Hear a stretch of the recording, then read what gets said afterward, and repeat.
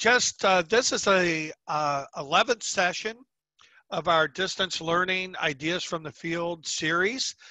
This one is focused on distance learning in correctional facilities. And actually, when we first started this series, in the first couple of webinars that we did, we had a lot of folks that attended those webinars and said, you know, I'm working in a correctional facility, so all the things that people are doing with Zoom and WhatsApp and a lot of the different technologies, I can't do in my facility. Can you do one that specifically focuses on correctional facilities and operating in correctional facilities?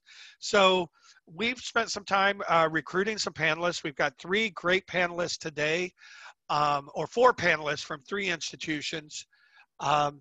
And I think they're going to give you kind of a variety of perspectives of the things that you might be able to do in your own facility. And we're going to try something that we haven't done before. We're going to try to give folks, if you're doing something different in your facility, an opportunity to share. So we'll talk about that a little bit in a minute. As always, we are recording. You'll receive a follow-up email, not on Monday this time, on Thursday. I have to be out of the office early next week, so I won't be able to compile everything and get that follow-up email out until Thursday. So if you don't receive an email on Monday like you normally would, don't fret. But Thursday it'll come out. It'll have a link to the recording. It'll have the PowerPoints that folks are using today. We'll provide that electronically to you. It'll have a link to websites that people are using as resources, as well as a chat transcript, the Q&A file, and a certificate for those of you who are attending. A little bit about how we're going to function today. For questions, we're going to ask that you use the chat room to post any technical issues that you're having. And also, if there are links that you want to share, you can post those in the chat. It's easy for us to pick up on those after the webinar. Any websites that get mentioned by our panelists, we'll try to post into the chat room. We're going to ask that you use the Q&A feature to ask questions of the presenters. That Q&A feature helps us kind of keep track of what questions have been answered. And all of the presenters have agreed to kind of stick around after the webinar is over at the top of the hour. We'll stop taking questions, but they'll stick around and we'll make sure that everybody's questions get answered. As I said, we're going to invite some people. We're going to try this out, invite people to share what they're doing in their correctional facility. We're going to ask you to only share if you're doing something different than what the folks on the panel are talking about. So we want to be respectful of people's time, and there's 360 or so people attending. So if you're doing something unique, we want to invite you to share what you're doing just for a couple of minutes. We're going to do that by raising your hand. So you should see on your controls, or by clicking on the participants on your controls, and a pop-up window should pop up. And you should see either a blue hand that you can click on to raise your hand, or maybe a raise hand button. And if you're on your phone, you should be able to swipe over to the participant screen where you see the participants listed and raise your hand. So after our panelists get finished presenting, we'll invite a couple of people to share. If you want, raise your hand, you'll go to the top of the list. We'll call on you, we'll unmute you. You can talk very briefly about what you're doing.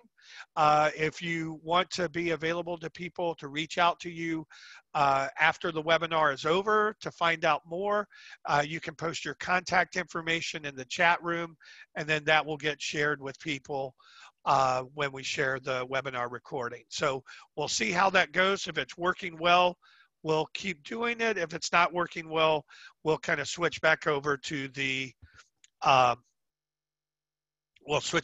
just the Q&A portion. So a little bit about kind of moving forward. We've been doing these webinars on a weekly basis since the beginning of April. So we're going to take July off. So there's not going to be any webinars in July. We're going to take that time to kind of recalibrate, regroup, uh, expand the webinars that we're offering a little bit, and then we'll pick back up in August. So if you've attended any of these webinars, your name will be on our mailing list, and you'll get an email invitation to the webinars when they pick back up. And just to remind everybody, we send out links to the recording of the webinars, but if you want to find those recordings, you can also find them on Pro Literacy Education Network. You see the link to the website there. It's our Pro Literacy's resource website. We have a special collection of distance learning resources that we've put together, so those are easily accessible. You'll see a big banner once you create an account and log on. Almost everything on the website is free. We post the recordings there as well. And if you have any questions about that, you can email me. There's my email address there. And now, without further ado, let me introduce our presenters for today. We're going to start with Alison Austin, who's the program manager for Washtenaw Literacy, and they run a literacy program with the Washtenaw County Jail. Then we're going to move on to Karen Davis. She's an ABE instructor and runs a program in a psychiatric correctional hospital. And then finally, we're going to have Tom Connolly and Dr. Olga Lopez, both of which are with the Virginia Department of Corrections. So they're facilitating distance learning on a statewide level and kind of farming it out or sending it out to the local correctional facilities around their state. They're going to talk about kind of how they're handling that. So try to get kind of a mixture of folks in different environments and to hit kind of everybody's experiences. So I'm going to start by unmuting Alison. Alison, can you, yes. All right, you're ready to go. So I'm going to move to your first slide here. Terrific, thank you. Hi, I'm Alison Austin with Washtenaw Literacy. We're in Washtenaw County, Michigan, and we run programming in our county jail. I am the program manager for Washtenaw Literacy, and if you joined last week, you will recognize my voice. Happy to be with you today. Go ahead, Todd.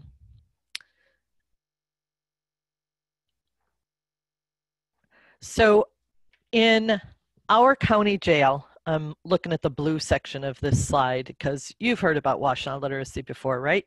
So in our county jail, we were tutoring on site 3 days a week in a large meeting room and did ABE, GED. We had some ESL students, a wide variety of inmates that we were working with. Typically, we'd have 5 to 7 tutors at a 2-hour session. And those 2-hour sessions, again, were 3 days a week. And we'd have anywhere from 50 to 20 inmates. The facility, the actual county jail, houses anywhere from 300 to 500 inmates at a time. So it's a fairly large facility. But we were serving those lowest level learners, those folks that are at or below the 8th grade level equivalent. Most of the inmates in our jail are there for 24 hours to 1 year, depending on their situation. And unfortunately, it is a facility where absolutely no technology is allowed. We can't even bring our phones or our tablets or anything into the facility. So everything is paper and pen and very kind of old-fashioned.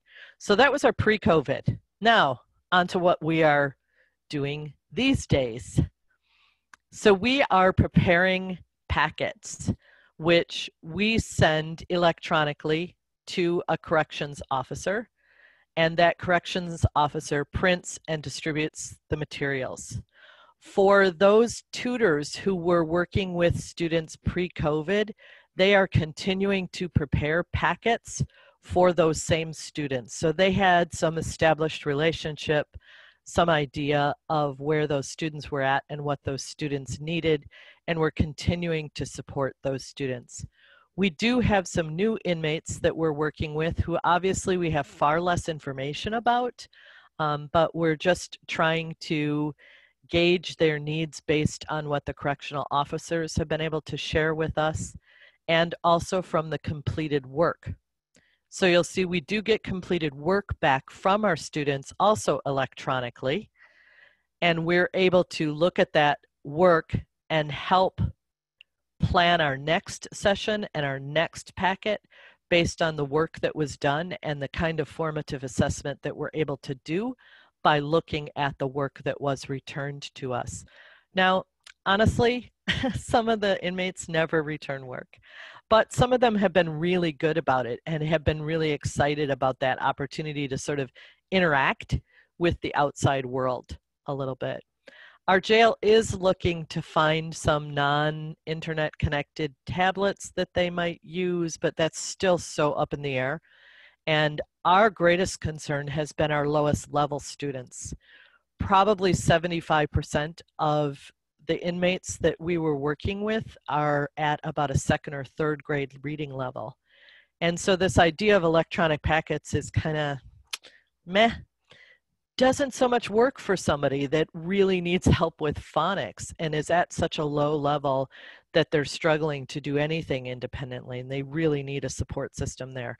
So we've begun creating short little video lessons that the officers can play on the block, and anybody can engage in them that wants to. Any of the folks that are sort of shy about doing that do have the opportunity to see the presentation or the video from a small classroom. Each one of our blocks has a small classroom that is attached. So if they want privacy or if they want quiet, the corrections officer can let them into that classroom to watch the video. That also gives them the opportunity to watch the same video multiple times, which seems to be helpful. But we're still at the beginning stages of the video process, so not quite sure how that's going to turn out and how that's going to work long term. We're just trying it out and testing it for now. So I wanted to give you some examples of materials that we're using. We are sending readings with comprehension and main idea kinds of questions, lots of vocabulary exercises. We actually have found those to be the things that the inmates are most willing and interested in participating in at this time.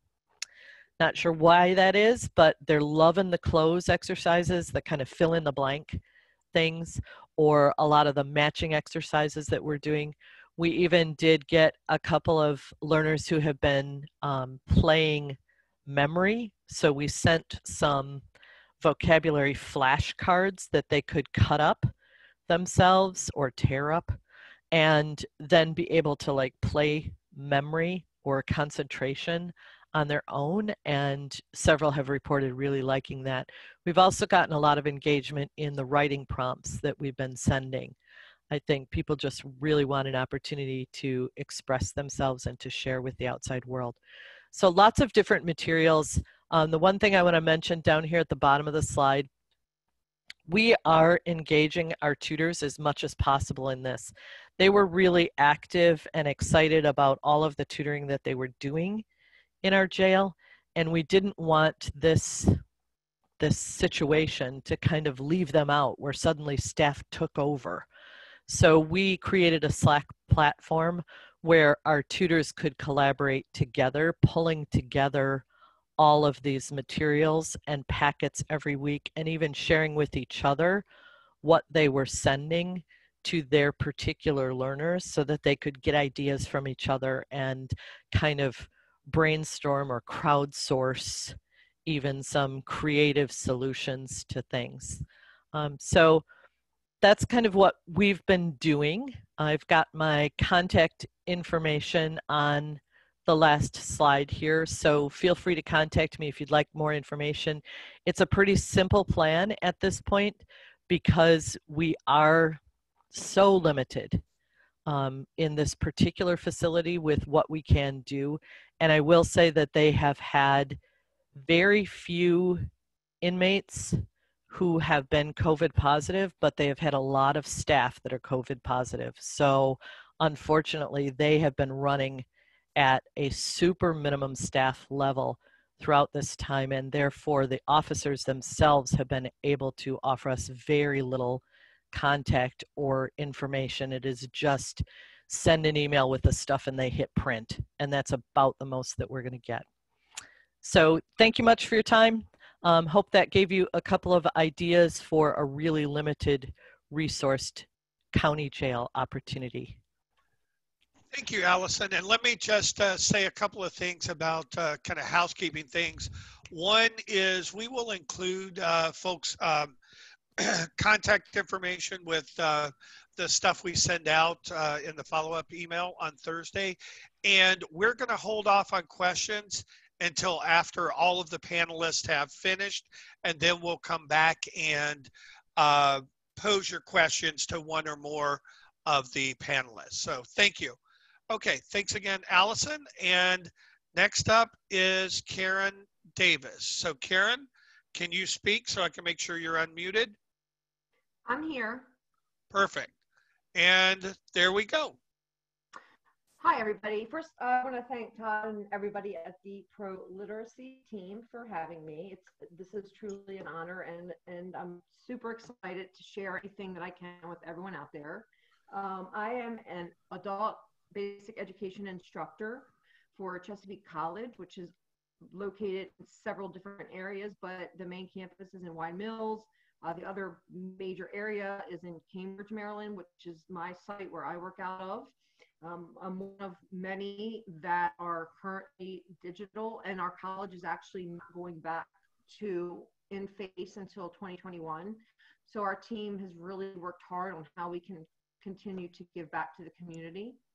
Like our previous speaker, I started with packets. I'm working in a psychiatric correctional facility.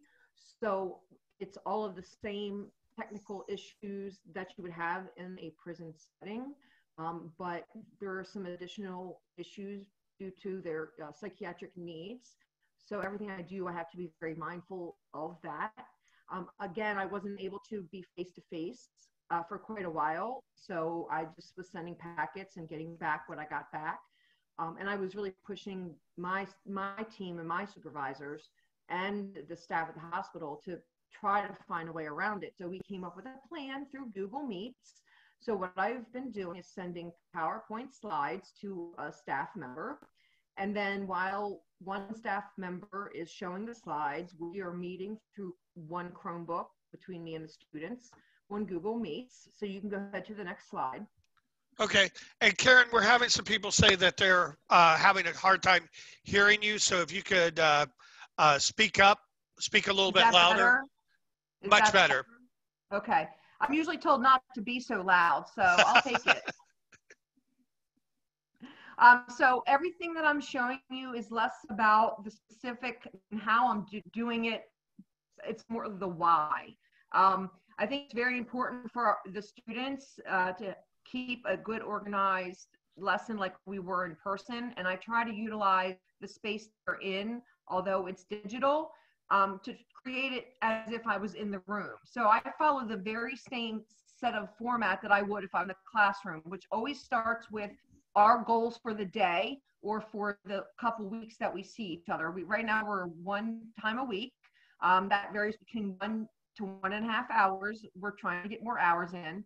I create my to-do list, and then as items come on and off the list, I move them around. So this is a sample of our today. This is actually today's to-do list for the lesson I was just finishing with them earlier today. I think it's important to explain the first one because what I'm trying to do is modify their think time. So we've gotten to the habit where the very first thing we do is a journal entry, and I call it think, write, read, and respond, where they have to take 1 minute and think about their glow and growth for the week. And this is something we've built on every week. I don't like to use the word negative, so I don't do positive and negatives because I never want them to feel like their experiences throughout the week are negative or put that word out there. So I'm always talking about growing opportunities. What could you have done better? What do you want to improve? It doesn't have to be educational. This is really a chance for us to connect. and we go over any questions from previous assignments. I add anything new that we're doing into the list. And so this is a preview of our Today We Will. All right, Todd, next slide. Also, before I get started, I think it's very important to do a quick checklist, which is our routines and expectations. Review the technology, make sure it's working. There have been instances where I can hear them or they can't hear me. And so I've had to instruct them how to use the chat box, how to use, closed caption through the Google Meets. And they're not allowed to actually touch the Chromebook they're sharing with me. So staff has to be involved. And so I try to involve the staff on everything that we're doing, because really without them, none of this would be possible. I also want to make sure we have all of the materials that we need for the lesson. Okay, thanks, Todd. This is the slide that I do for my Grow and Glow. I try to teach a little bit of a formal writing in everything I do. So for me, it's very important that they date everything they're doing, and that they're starting with thinking before they write, and then they get time to write. And I do time that for 2 minutes, because I want to teach them that there is going to be instances where writing is timed. And then we share out. This delineates me from doing all the teacher talking, and it gets them stopping, thinking, writing, and then sharing out without me having to do hardly any talking. Okay, next slide. Today we worked on measurements, the Khan Academy video. Those are huge for me because they're really helpful. And I had previously sent the worksheet the previous week, so we pulled that back up, and that was their homework. Next slide. And this was I copied and pasted this in so we could have a digital version on the PowerPoint of some problems. Now, I don't go over every problem. I go over, specific ones that I know were more challenging. Students also share out the ones they struggled with and why. And this just gives, again, them time to talk and me time to listen to their needs. It also allows them to kind of tell me what they think was easy and what they think was hard. And I make notes the whole time I'm teaching them in my notebook for them specifically under their names. Next slide.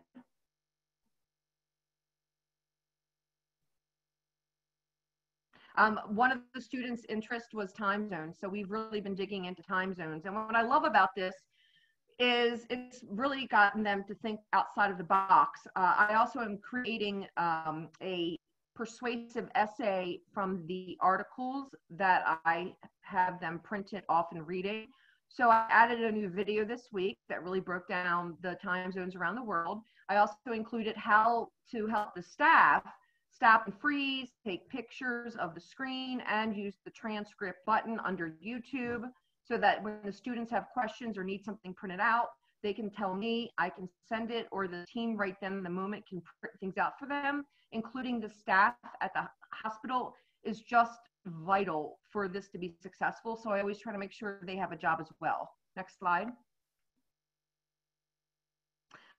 Brain breaks for me are huge. Now today I wasn't able to do it in the middle of the lesson because today's lesson was short, so I could be here with all of you wonderful team members. And I did end with my lesson with this, but I was trying to do a brain break, and they now know about the hemispheres of the brain, why the brain needs movement, how to cross body. And today we danced to funny stuff at the top.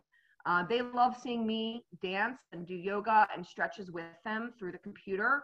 It gives it a sense of real feel.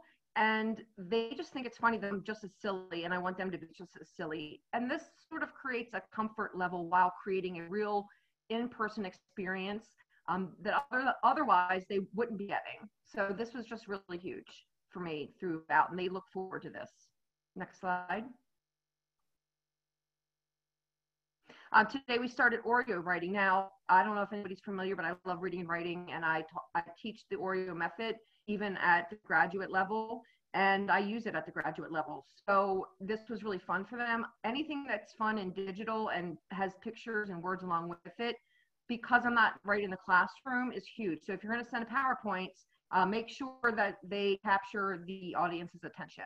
Next slide. I always like to go back and say, hey, what did we learn? What are we doing? Where are we going with this? And so this is just a quick, easy slide that I like to throw in with the topics, because it's a chance for me to get them to talk. Again, less time I talk, the better they're doing. Next slide.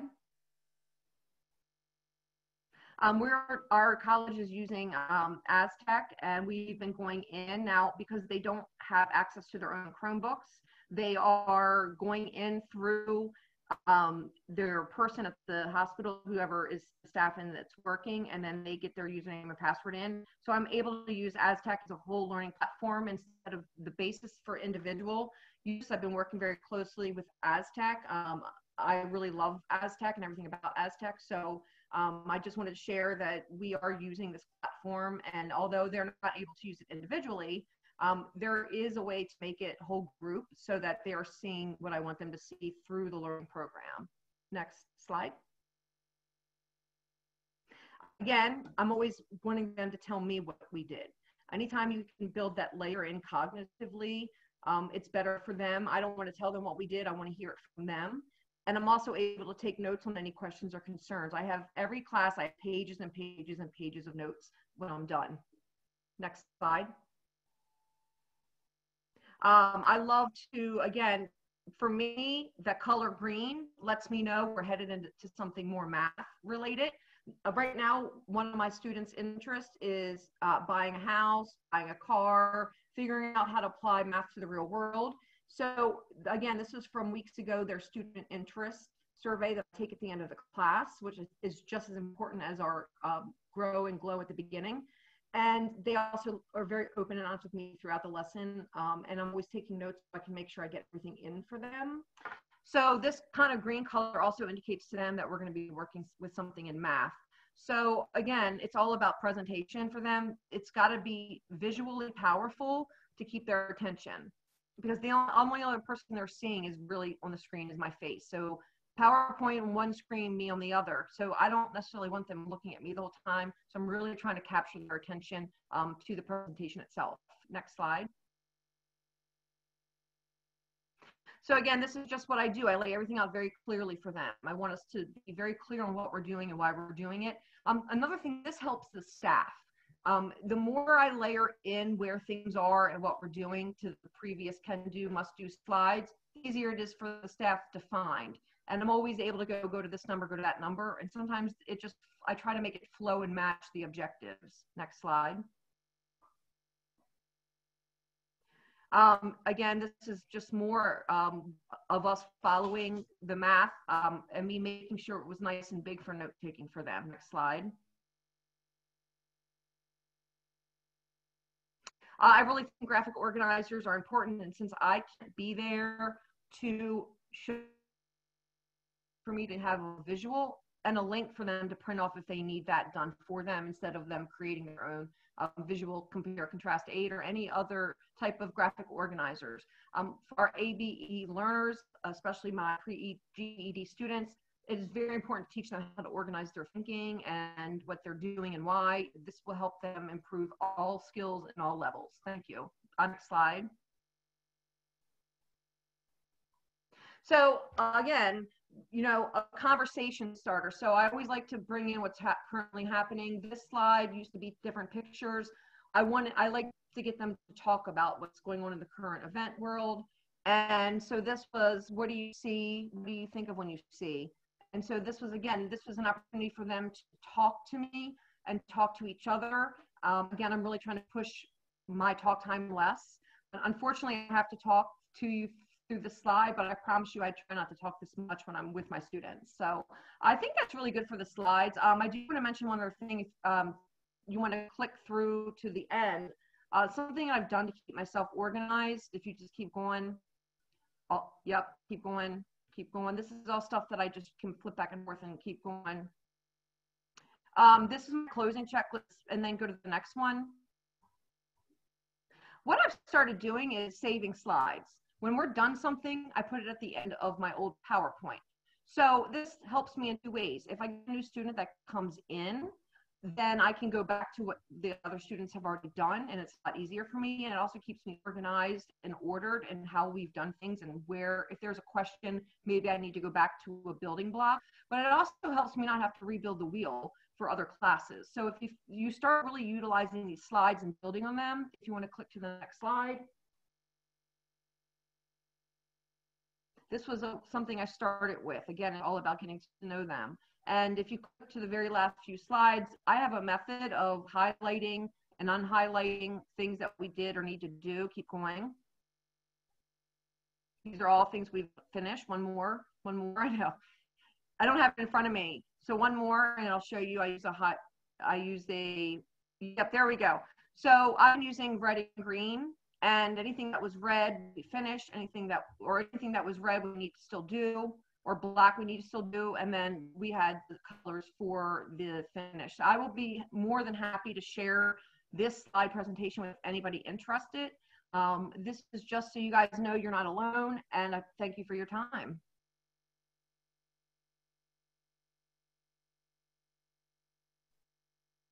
Karen, just to help people contextualize this, we had some questions about the use of technology. So you have somebody in your hospital, like an orderly or a nurse or somebody like that, that has a Chromebook, and you are sending these PowerPoints to him or her, and they are showing them to the students on that Chromebook, correct? Is that how the technology is working? We have two Chromebooks. One Chromebook's attached to a big slide, PowerPoint, you know, a screen. A screen and projector. Right, and with speakers. And so one staff member runs the PowerPoint, just like you're doing for me now. And the other staff member has a Chromebook that I am face-to-face through Google Meets, because it's secure, because it's a Chromebook, and that's what they're comfortable using. So that allows the students to see me while they're watching the PowerPoint. I also have the PowerPoint that they're watching up on my computer. And yes, it does seem like a lot, but I love technology, and I'm forcing myself to grow and grow and grow. And this was how we could make it work, because they don't have their own Chromebooks. So I have to be very methodical and very specific about what I want them to see doing and what I want them doing with the staff. So one staff is running the PowerPoint while the other staff is running the Google Meets Chromebook. Thank you. I think that helped people kind of contextualize the stuff that you but it works. Yeah. Yeah. Thank you. All right. So we're going to move on to the folks from the Virginia Department of Education, and let me unmute them. Let's see, there we go. Tom and Olga. Let's see, okay. Tom, are you unmuted? Yeah, can you hear me? We can hear you great. And Olga? I'm here. Perfect. Okay. So Tom Connolly and Dr. Olga Lopez from the Virginia Department of Corrections, and they're going to talk about what they've been doing. Well, thank you, Todd, and welcome everybody. Thank you very much for having us here. Todd, can we go to the first slide, please?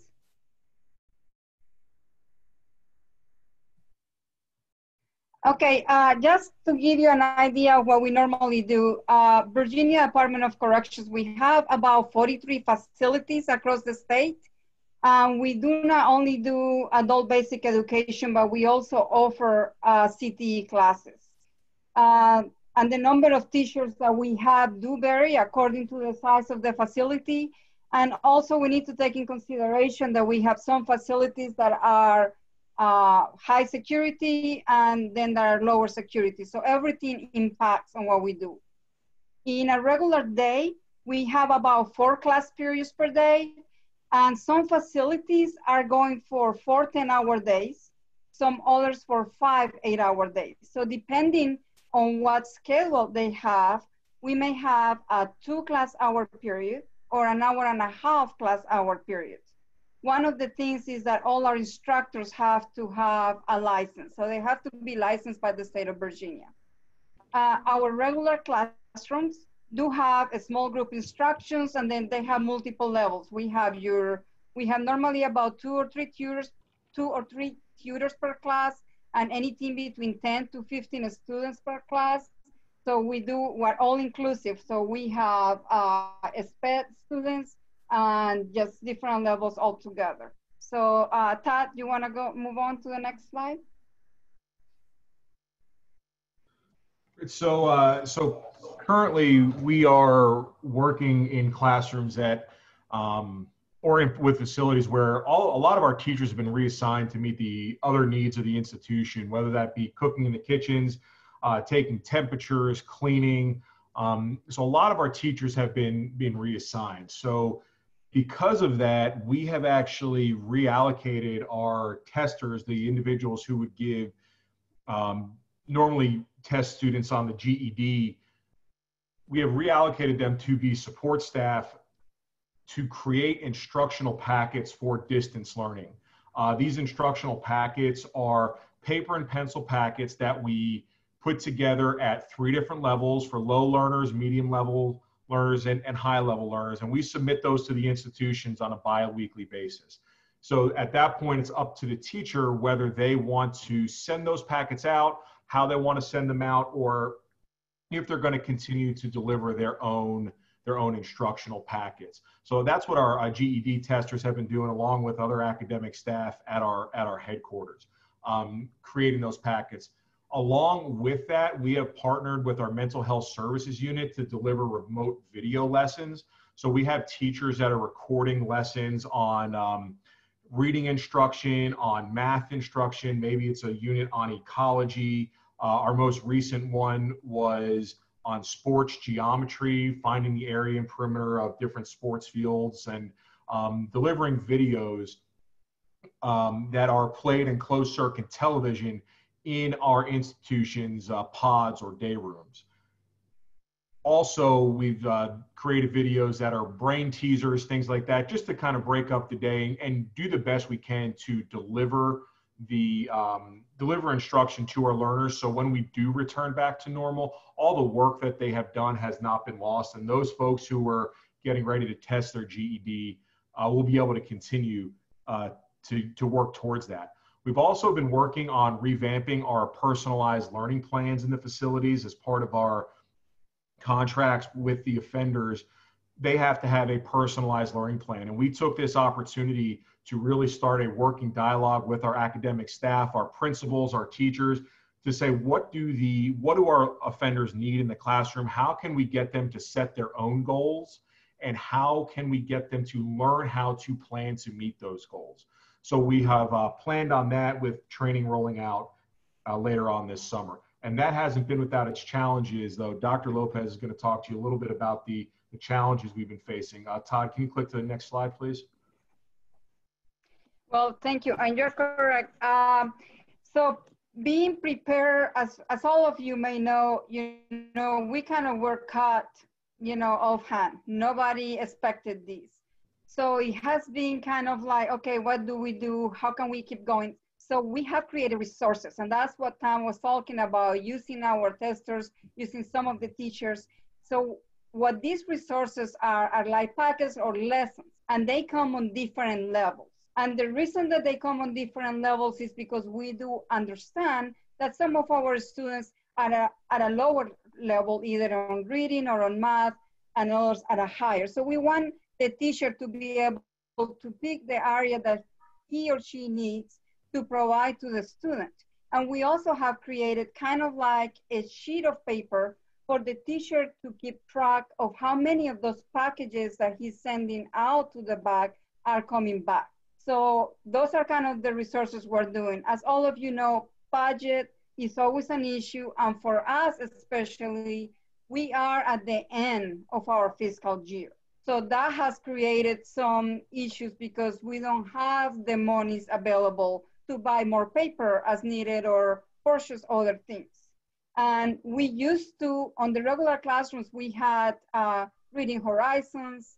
We also have, TAFE and GED, Academy, Aztec. So all those things we don't have available at the time because we do not have that computers available.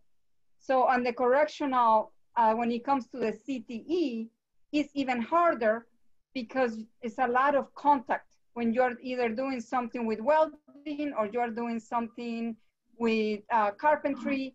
It's a lot of hand and side by side. So those are things that we don't have. We have provided some incentives to the students, like if they return the packages and they are completed, then they will count as if they were present. So therefore they do get money for that. And then we're also trying to celebrate what we call the small victories, because we continue with testing, especially for those who are closer to release. So we recently, just last week, had our latest graduate. We have, and this was a student who was a SPED student. So that's even more meaningful to us. And then we also have what we call a Plaza student that is, I'm not sure how many of you are familiar with Plaza, but it is something that we do with the Mexican consulate. So we're also looking at how we're gonna proceed with testing as we start moving forward. And we also maintain the special education and the ADA, and that has been a big challenge. And I think that Tom is gonna tell you about some of the things we're doing. So Tom, back to you. Yeah, Todd, can you advance the slide, please? Thank you. So looking forward onto what we're going to be doing in the future of education in corrections. Right now, all of our options are on the table. We don't have internet in all of our facilities, and really it is dependent on the security level. There's a lot of things that we are looking at to how do we deliver distance learning in a correctional educational setting, and that is the question we are trying to answer.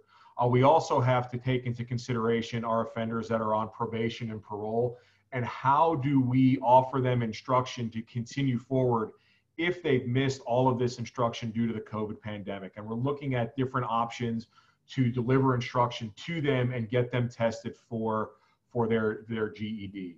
One thing we are looking at is Polycom for distance learning within the facilities. I believe that's that non-internet based tablet.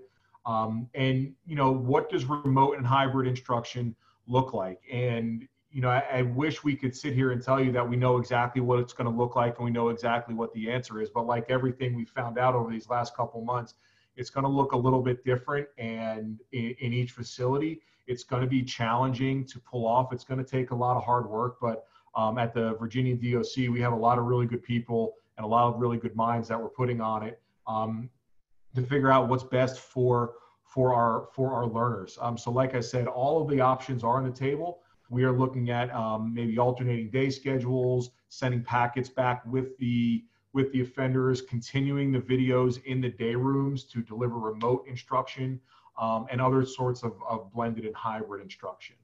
Todd, if you want to go to the next slide, this is Dr. Lopez and I's contact information. If you need to get a hold of us or have any questions that do not get answered today, please feel free to reach out. Okay. Thank you, Tom. And let me just say, I'm going to go ahead and unmute all of our panelists as we are opening up for questions. And let me just kind of remind everybody again, we will send out the slide deck for everybody with the follow-up email on Thursday. So you'll have all of this contact information when you receive that slide deck. I'm going to invite folks who want to share what they're doing in their facility to raise their hands. I see one person has done that already. While you're doing that, I've got a question. One of the questions that came up was, we know that a lot of times the inmates get certain credits for participating in education programs. So this is to kind of all the panelists. How are you guys able to kind of attribute whatever those kind of benefits are? If it's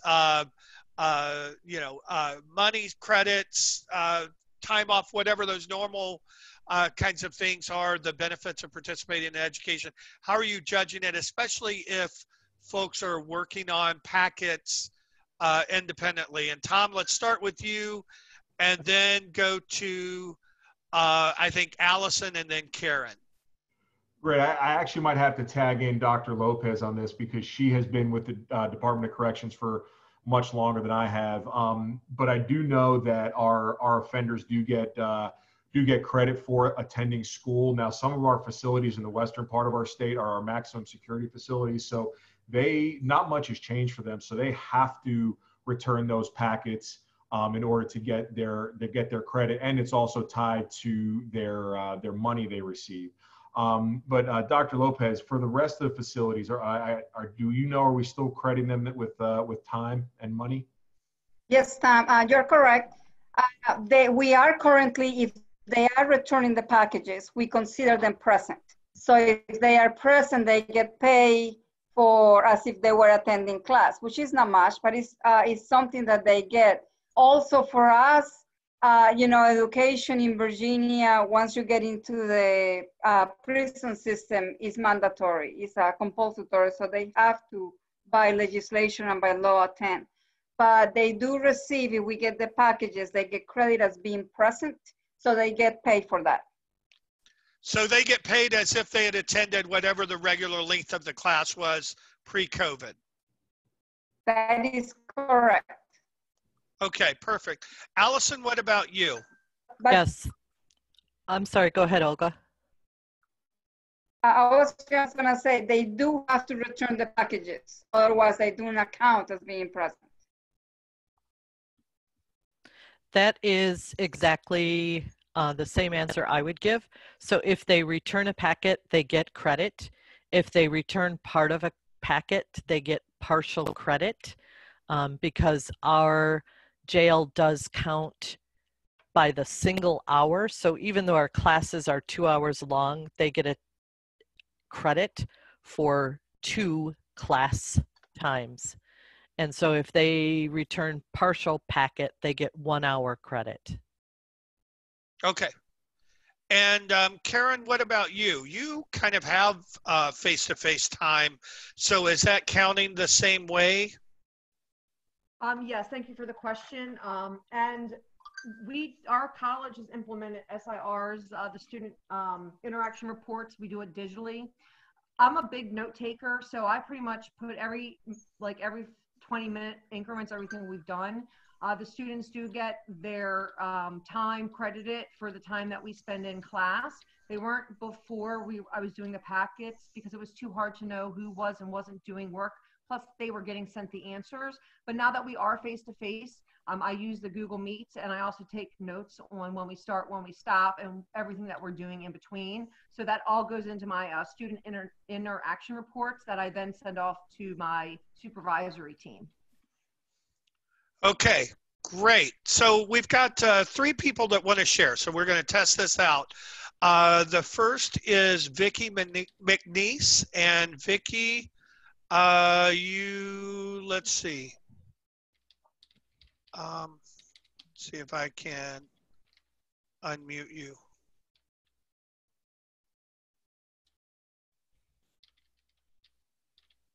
Vicki, I'm trying to unmute you. You may be able to unmute your self. Or actually, let me try it this way. Vicki, I'm going to go this way. There we go. And Vicki, you should be able to speak now. Can you hear me now? Yes, we can. Okay. I work in a prison unit. I'm not even allowed to wear my smartwatch or a BitFit or anything like that inside. Very few of the inmates have a tablet. I go in and do the original 12-hour law box training and train inmates to be tutors.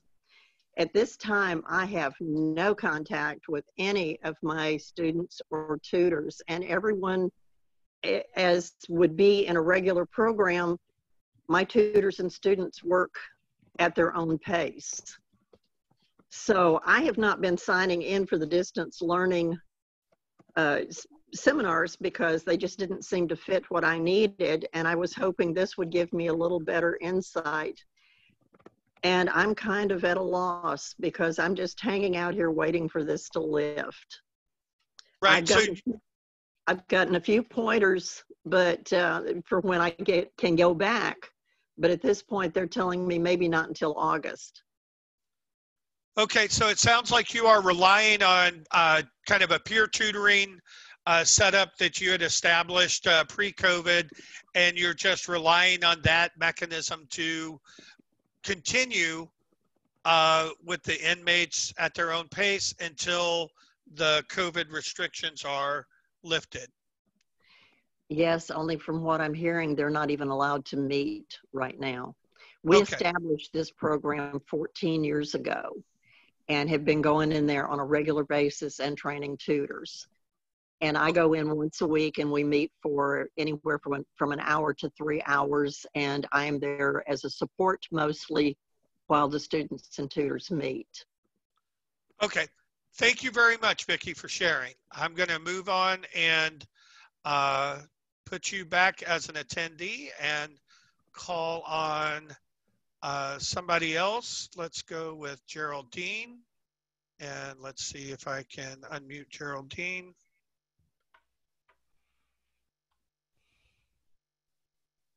Geraldine, can you unmute? There we go. Geraldine? Yes. Good afternoon. I'm with the Department of, I'm at VA DOC as well in Virginia at Fluvanna Correctional Center.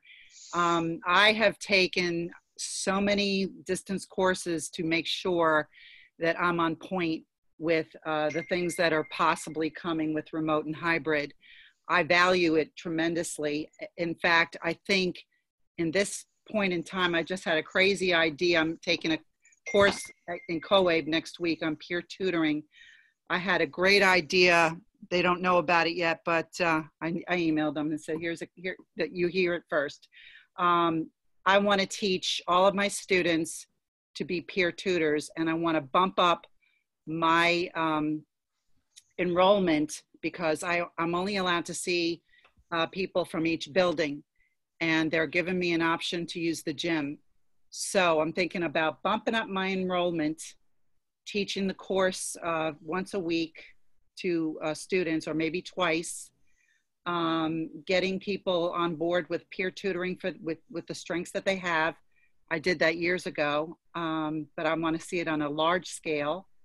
And then I want to also make sure that all the videos that we're creating, I want to bump it up too and give like multiple times that they could view it, because I think that would give them more class time. And then when we go to hybrid, the hybrid piece is when I'm teaching them how to tutor each other. I think we're going to explode and see wonderful things. So I've tried to look at this whole mess as something positive, and I've been listening to people from all over the world, what they're doing. And I'm actually excited that we're going to have an opportunity to do some more remote things and then make it hybrid. Perfect. Thank you, Geraldine. I think I'm going to do one more person, and then we're going to go back to answering some more questions. So let's do, is it Rocio? Is that how you pronounce your name? Let me unmute you.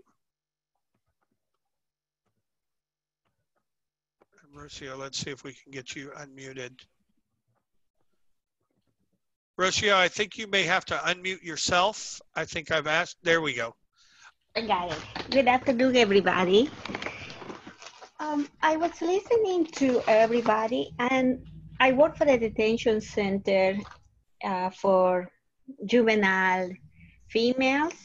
And like many of the teachers, we don't have access to the internet. And we did the paperwork with the students, but it didn't really work out very well for us because 80% of my students have special needs. Everybody has an IEP. And I was very interested about how can I implement the Slack platform, and also about the Chrome. And I hear that we can get, with the Chrome, we can get Chromes for the students and with no access to the internet. So I would like to do that. As it is in my facility, we're not allowed to bring our cell phones. We cannot bring not even smartwatch, and the students don't have access to the internet because security reasons. Okay, thank you, Rocio. I'm just going to say, I'm going to ask you to raise your hand if you want to share what you're doing in your program. We're not going to use the raising hands to ask questions, but we did have some other folks that had questions about expanding a little bit more about how you were using Slack. And I can't remember if that was Allison or Karen that was using Slack, but can you talk a little bit more about that? Sure. So we're using Slack quite a bit. And this is another example of, I had never heard of Slack in March, and now I'm on Slack 4 hours a day, right? We've got a Slack workspace for our staff. We also have a Slack workspace for our tutors.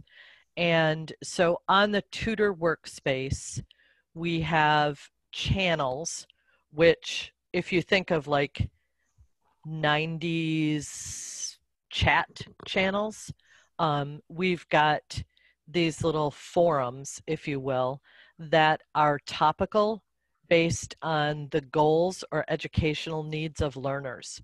So if a tutor has a learner who wants to get their citizenship, then as a staff member, I can direct that tutor to the Slack channel on citizenship, and they can crowdsource and talk with other tutors who are all doing tutoring on citizenship, and they can look through past conversations on that channel to find resources for citizenship, to find articles that other tutors have posted, to find activities or even lesson plans that other tutors have posted. So one of our Slack channels is about corrections. And all of the tutors that have been tutoring and are tutoring in our jail program are connected to each other over that Slack channel and can talk about what their learners are working on, can share ideas together about what they might put in their packet this week. There have been a lot of discussions in the last few weeks on that channel. To give you just an idea of how that works and another way that that comes together, there's been lots of discussion about how much should we be including in our packets with learners now that is about current news and all of the protests and the racial unrest, and is that inflammatory in a correction system, and just helping the tutors kind of talk through and work through all of those ideas so that we're doing the best we can for our learners. Okay, perfect. Thank you, Allison. And actually, that takes us to the top of the hour. So a little bit of housekeeping. For those of you who need to leave, thank you very much for attending. And just a reminder, we're going to be taking July off, and you'll get a follow-up email on Thursday with a link to the recording of this webinar and the PowerPoints and other resources. For those of you who want to stick around and listen to the responses to the remaining questions, and the two folks that have your hands up to share what you're doing, if you're able to stick around, we'll call on you very quickly to share what you're doing. We're going to ask that you not submit any more questions because it is Friday afternoon for a lot of folks, and we want to be respectful of people's times. But thank you very much for coming.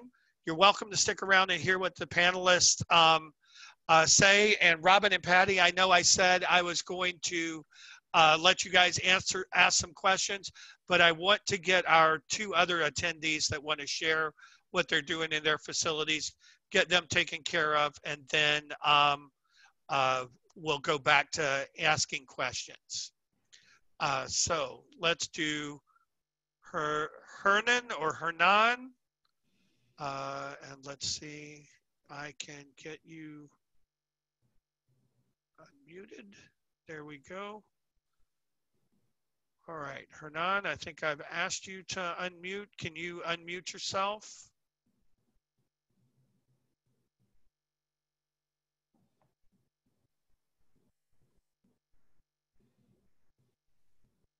Let's see.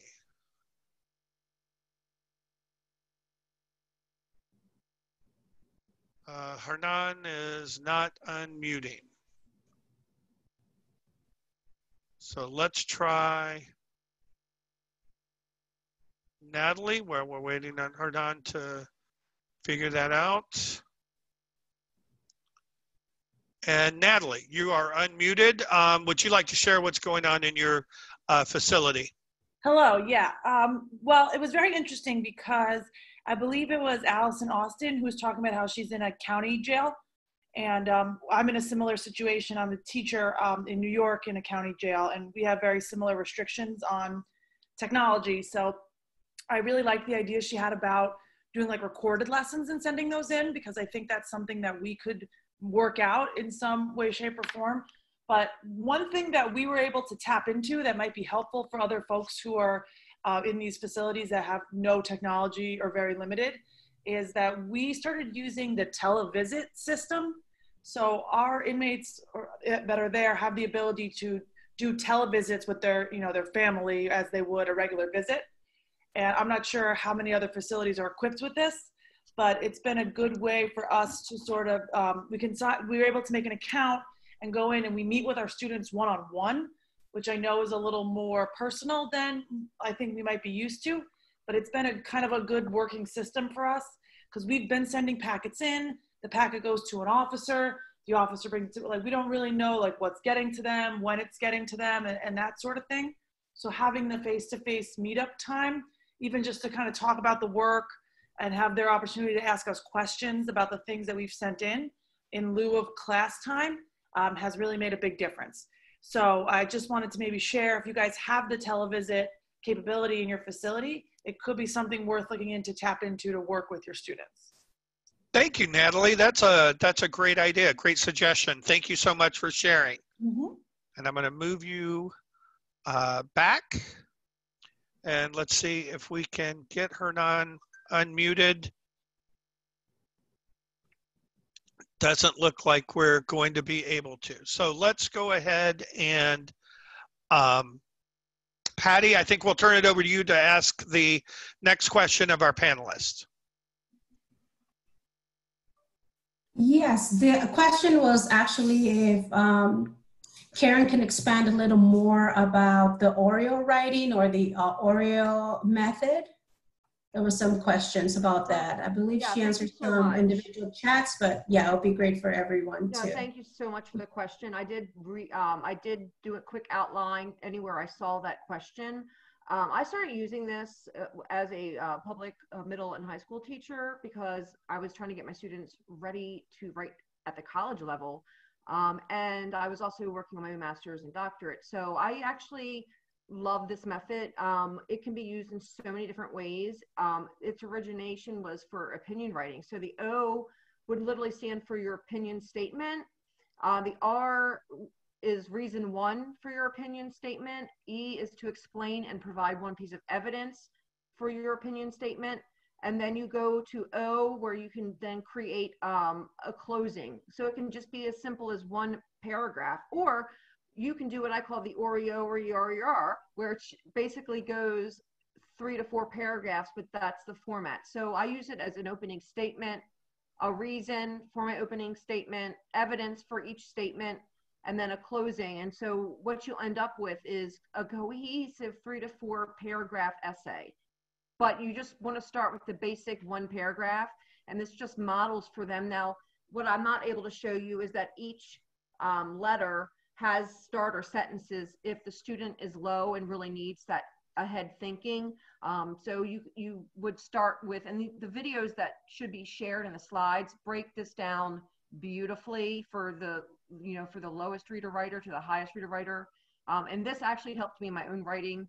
I consider the E to be where I have to provide the text evidence, the R, the reason, and the O is my statement. So just following that each and every time per paragraph helps them make those connections to that opening paragraph. Great. Great. Thank you. I think people will appreciate and may go back and incorporate that Oreo writing structure in their instruction. A couple of you have talked about sharing videos. Well, I think all of you have talked about sharing videos with your students, either creating videos and sharing them in the sale blocks, or I think, Karen, you were talking about using the YouTube videos, which you guys have an internet connection. Can you talk a little bit more about how you're doing that, like how you're creating the videos, how you are getting them into the facility, and then how they're being broadcast to the inmates or the students in the facilities? And I tell you what, let's start with Tom or Olga first, and then I think we'll go again to Allison and then to Karen. Sure, thanks, Todd. So in the Virginia Department of Corrections, what we have done is I've kind of coordinated several teachers. In fact, Geraldine, who you heard speak before, is one of them. Myself and a couple other teachers out in our Western regions are creating educational videos. We do have an academy called the Academy for Staff Development where folks can go and record, or we are using our own software to record them from our homes. They are then submitted to a central person who runs them through a software that adds closed captioning for ADA requirements. They're then sent to an approval committee that looks for any security issues, making sure everything is appropriate, that there is nothing that might violate any of our security. Because in some of our videos are actually being led by some of our inmates. There are some bilingual inmates doing a Spanish lesson or something like that. So once that all those videos are approved, they come back to our Academy for Staff Development. We create physical DVDs and then snail mail them to the facilities. Each facility is somehow equipped with a closed circuit television where we can play those DVDs in the pods or the day rooms, and they just kind of run throughout the day. Like I said, for those videos, we've partnered with the mental health services unit. So while there are some instructional videos going on, there's also some mindfulness videos, hygiene videos, things like that, and they run kind of on a TV schedule throughout the day. Again, supporting 43 facilities, it varies a little bit from building to building, but that's the general idea of it. Yes, so I would say that ours is similar in terms of what the actual facility has and what they're able to do. We are creating videos through software at home. People are using sometimes even just snippets off of their cell phone, or we have done a number of videos that are essentially us recording Zoom meetings. And so we set it up like a Zoom and then record that meeting to the cloud and then share the link with the person in the corrections facility who is our point person. And then that point person is the one that is taking care of actually broadcasting it over their closed circuit television process. But ours is super low tech in all of it. It is just what any of us have as individuals at home. And we're, you know, a small nonprofit. So it's a lot of using cell phones and Zooms and things. Low production quality, admittedly. And Karen, what about you? So I created my own YouTube channel because I also give help to teachers for free. So, but there is a SchoolTube where you can sign up for SchoolTube, and that's for free for YouTube too. And then that you can run, make sure there's nothing really wrong with them. I just honestly have never really paid for YouTube. I just do everything I can for free. I watch the videos first always, but I'm also, like somebody else mentioned, I go to a admin through an admin at the hospital. All my PowerPoints are looked at first. But they've been working with me both in person before the pandemic and now for quite a while. And they know how thorough I am in making sure that everything I show is appropriate and not going to be an issue. But they are there to check after me, and I never mind that because that's their job, and they, you know, they trust me, but they have to still do their job. So I really just try to find YouTube videos that don't take up much time, are free, and I just plug them into my PowerPoints. Somebody asked if I use the PowerPoint and Google Meets. There are times where I will re-show something through Google Meets that the big screen was showing as well. The thing with Google Meets is that you can't really see, I can't see the students and them really see me while I'm presenting through Google Meets. So I really try to keep the slide presentations for the staff to help me with present while I'm doing interactive work with the students. But there are times where I have to use Google Meets to re-show something from my Google Meets thing. It takes a lot of practice, and it takes a lot of communication with the staff, and the camaraderie that you build is great, and I'm just plugging away. So yeah, SchoolTube is free. You can register for that, or you can just subscribe to create your own channel, and that takes about 24 hours. Great, thank you. And I know there were some other questions about YouTube and copyright usage. So I'm just letting people know that I'm going to post a couple of links about YouTube and fair use and copyright restrictions to articles in the chat room. So Robin, go ahead with your question. Sure. So we have a question. What platforms or systems are your various facilities using to secure the internet connection? This is Karen Davis. I don't know. I'm not at the hospital. That they have a library where the students could, and the other inmate patients could go in and use the computers, but they've limited that during the COVID. No one's really allowed to go in and do anything in a public place or touch anything. So they had two Chromebooks with their own secure website, and they use the Google Meets because it strictly goes through their secure settings that they've already preset. So, you know, that's why I send my PowerPoints ahead of time so they can make sure there's not going to be any issues with anything they send. But I'm pretty used to sending stuff now that I know what they can and can't open. But I don't really know the actual system that they're using. I just know that they have the Chromebooks now that are, you know, already kind of preset with what can and can't come through. This is Olga speaking. For us, we really don't have that much. That's the reason we're using the kind of like a television to show it that way. We are looking on ways moving forward, but then it's the bandwidth issues, and there's a lot of things to consider. So we're kind of working with our technology team as try to find out what maybe the new normal will look for. At this point in time, just through the TV is what we have.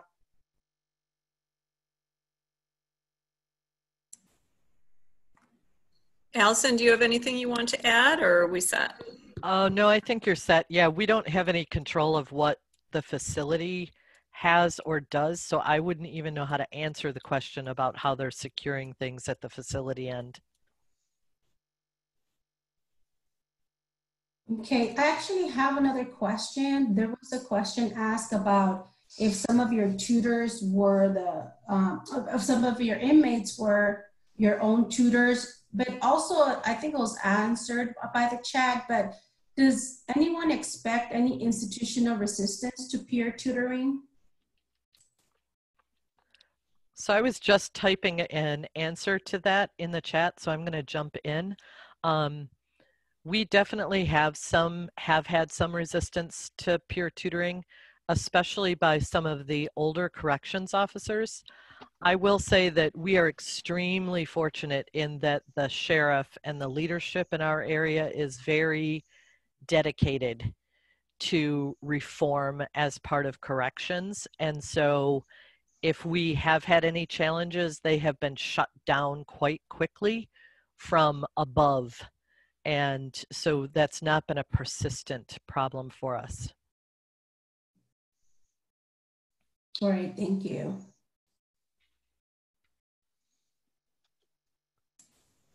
We have another question here, and forgive me if I don't get this acronym absolutely correct, but a question about whether any of your facilities are running an NCCER program.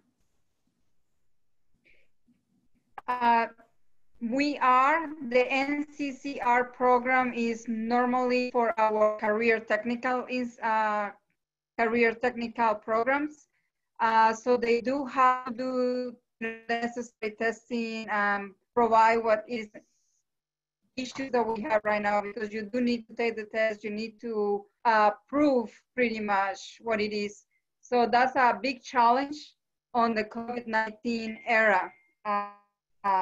That's more of the career technical that we do. And what does the acronym stand for? Just in case there's anyone else who's wondering besides me. And you know, if you wouldn't ask me, I will tell you right away, but she just kind of caught me off guard. Quite all right. That's how it normally works. But it is normally, that's not the area that I normally work either, because I am on the academic portion. I will get back to you, because I know it's just coming to me. Just give me a few minutes and I will tell you. Okay, and I think we've got one more question and then we'll be done. So this was about directed to Olga and Tom, Virginia Corrections, but I think we can open it up to the larger panel. So in terms of specifically dealing with low literacy learners who need work on like basic phonics and decoding skills and really need personal support as opposed to being able to work independently with a packet. How are you, Olga and Tom, and really how are any of you kind of dealing with those needs for lower level students? So what we're doing right now is, depending on the student, there are some of our tutors live on the same wings, and while they cannot go out and to different places, they do have a common they can sit. Or so sometimes they have that kind of peer tutor, which is a kind of an option. So if that is available, that's the way they do it. And then also the teachers are trying to be creative on using, like, you know, pictures and things of that nature. But it's been difficult, especially for the ESOL, you know, for the second language acquisition, as well as your low-level learners. Sure.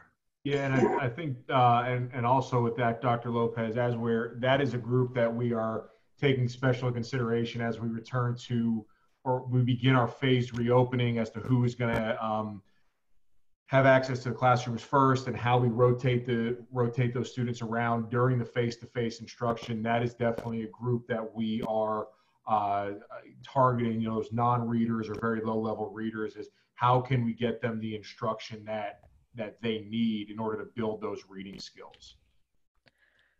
For us, that is who our videos are geared toward. So our videos are geared toward the lowest level student that we know is not going to be able to engage in a packet because their skills are still low. They're still at such an emergent level that packet really isn't going to work for them. And so all of the videos are at that lowest level and address the needs of that lowest level. You know, albeit inadequately, it's the best we can do. It is working, it is helping, people are engaging, and that makes us happy. Great, great. And let's see, Karen, do you have anything to add to that, or? No, but I had someone ask for my channel. I sent you like one of my videos. If you could get to one of my videos, you'll be able to get to all of them. I don't use my college email for that because some of the work that I do is pro bono, and it's, so I don't really like to, I don't have it attached to my college information. So I just went ahead and sent it directly to you via email for anybody that would like to. I'm continuing to grow and grow and grow. There's only a few on there, but some of it was for my doctorate, some of it was to help other teachers. So Sure. you know, I don't want anybody to go, well, I'm not, you know, famous or please don't. I mean, I'm making my own videos to help other people and to like practice doing this. So eventually I can throw out as much information. So please don't laugh too hard when you see it. I think one of the things that we've learned about COVID is that very few of us are you know, master filmmakers. So, but we are all, I think, doing a great job of producing valuable content. So thank you, Karen, for sharing that. And that wraps up our questions. So let me thank you guys again, all of our panelists, for giving up your time and being willing to share what you're doing in your facilities. We've got great comments in the chats about how helpful this has been for folks. So thank you again, and everyone have a great rest of the day and a great weekend. Bye, everybody. See you soon. Thank you so much. Karen Davis out. Bye. Bye-bye. Thank you.